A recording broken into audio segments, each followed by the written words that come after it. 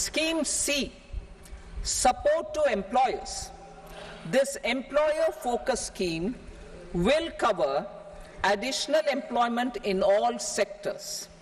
All additional employment within a salary of 1 lakh rupee per month will be counted. The government will reimburse to employers up to 3,000 rupees per month for 2 years towards the EPFO contribution for each additional employee. The scheme is expected to incentivize additional employment of 50 lakh persons.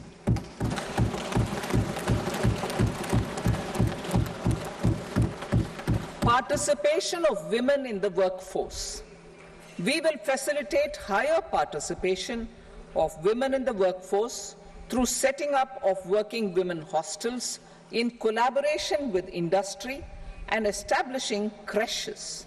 In addition, the partnership will seek to organize women-specific skilling programs and promotion of market access for women SHG enterprises.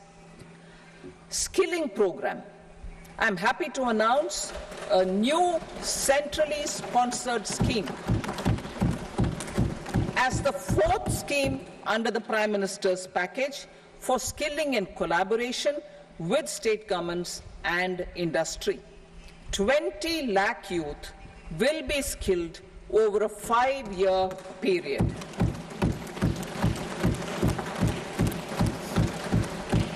"1,000 industrial training institutes will be upgraded in hub and spoke arrangements with outcome orientation. Course content and design will be aligned to the skill needs of industry, and new courses will be introduced for emerging needs." Skilling loans. The model skill loan scheme will be revised to facilitate loans up to 7.5 lakh rupees with a guarantee from a government-promoted fund. This measure is expected to help 25,000 students every year.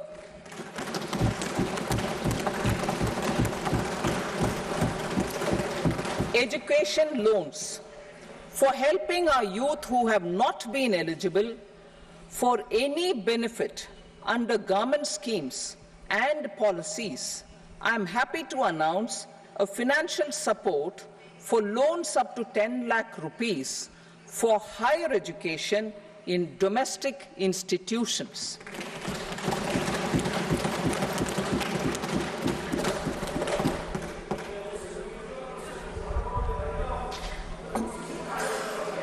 E-vouchers for this purpose. E-vouchers for this purpose will be given directly to 1 lakh students every year for annual interest subvention of 3% of the loan amount. Priority 3, inclusive human resource development and social justice. Saturation approach. Our government is committed to all-round, all-pervasive and all-inclusive development of people, particularly farmers, youth, women, and the poor. For achieving social justice comprehensively, the saturation approach of covering all eligible people through various programs, including those for education and health, will be adopted to empower them by improving their capabilities.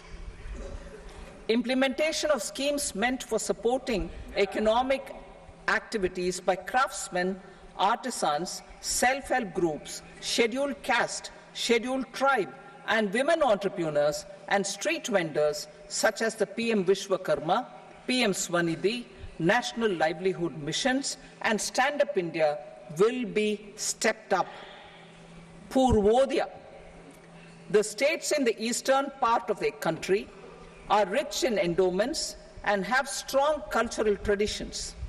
We will formulate a plan, Purvodaya, for the all-round development of the eastern region of the country, covering Bihar, Jharkhand, West Bengal, Odisha and Andhra Pradesh.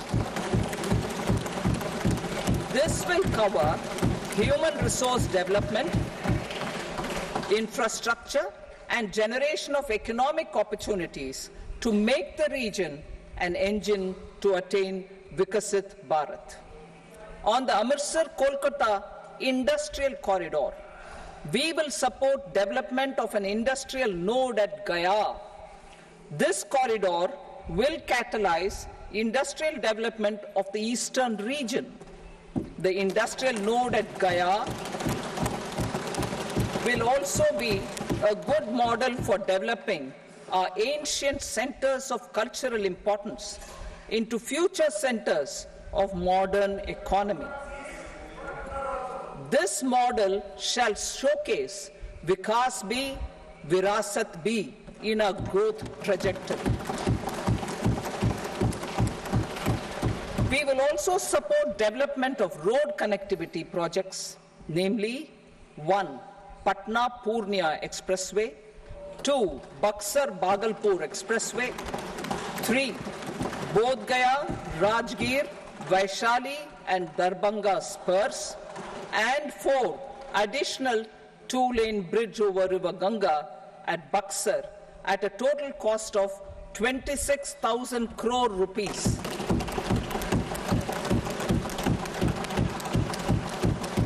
Power projects, including setting up of a new 2,400 megawatt power plant at Pir Painti, will be taken up at a cost of 21,400 crore rupees.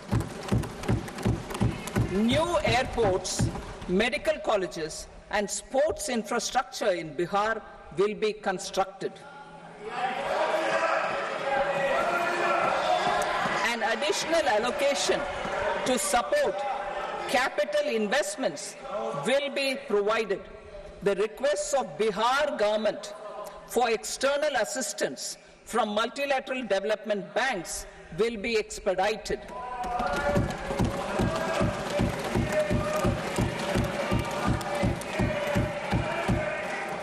Andhra Pradesh Reorganization Act. Our government has made concerted efforts to fulfill the commitments in Andhra Pradesh Reorganization Act.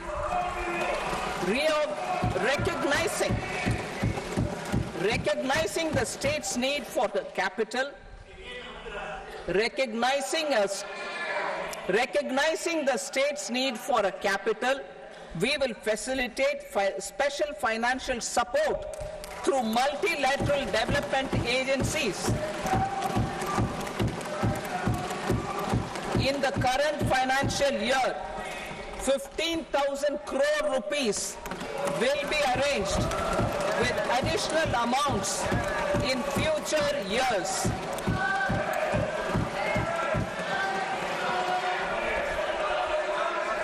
Our government is fully committed to financing and early completion of the Polavaram irrigation project, which is the lifeline for Andhra Pradesh and its farmers. This will facilitate our country's food security as well.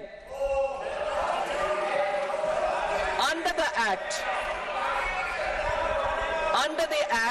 Andhra Pradesh Reorganization Act, for promoting industrial development, funds will be provided for essential infrastructure such as water, power, railways and roads.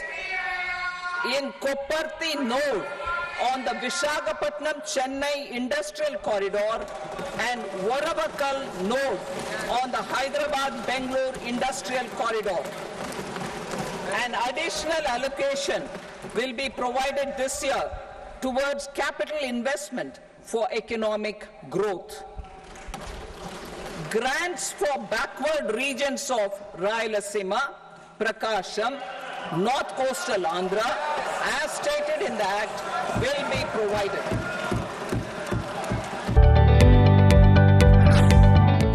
जदि आपंक आम भिडी भल लगा तेब आम channel को like, share और subscribe करने को जमा भी भूलु नहीं।